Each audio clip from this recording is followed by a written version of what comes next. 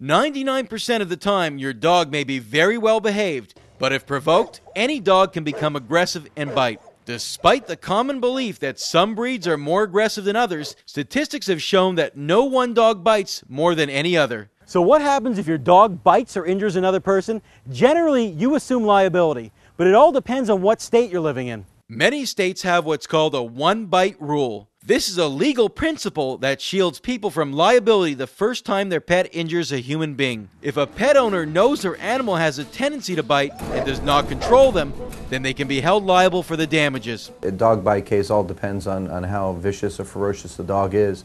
I've had cases involving pit bulls where the damages were hundreds of thousands of dollars. So how do you, as a pet owner, protect yourself? It's important to know your dog. Always be cautious when in public and around strangers. Even calm, well-behaved dogs can bite if they're annoyed. Here are some other safety tips. Keep your pet restrained. If they're socialized, only let them run free in a designated dog park. If your dog is aggressive, use a muzzle. Never leave young children unattended at home with a dog. Consider expanding your insurance policy to include dog bite liability. Your homeowner's or renter's insurance could cover dog bite liability, but check with your provider first. Some breeds are not covered. One of the most important things is to spay and neuter. It not only controls the pet population, but it also controls anger. For the Pet Report, I'm Mitch Wilder.